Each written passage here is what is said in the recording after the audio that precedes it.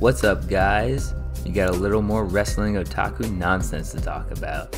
So apparently, after I called Tanukimaru's job, he got fired, and he's very sad about it.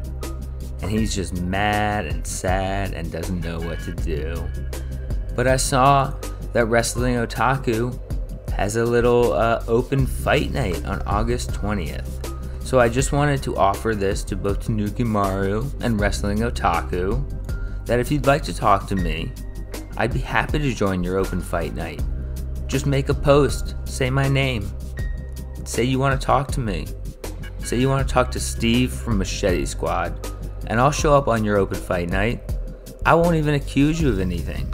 I won't even make any accusations. I'll let you say whatever you want to me, and I'll stand by everything I've fucking said about you two, because you both are fucking monsters.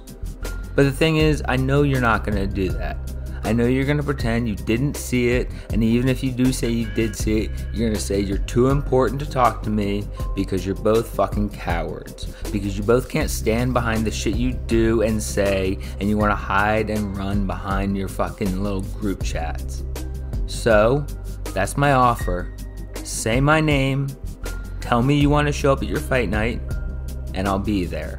And I'll let you say whatever the fuck you want to me, and I'll tell you exactly how I feel about both of you, if you're not fucking cowards.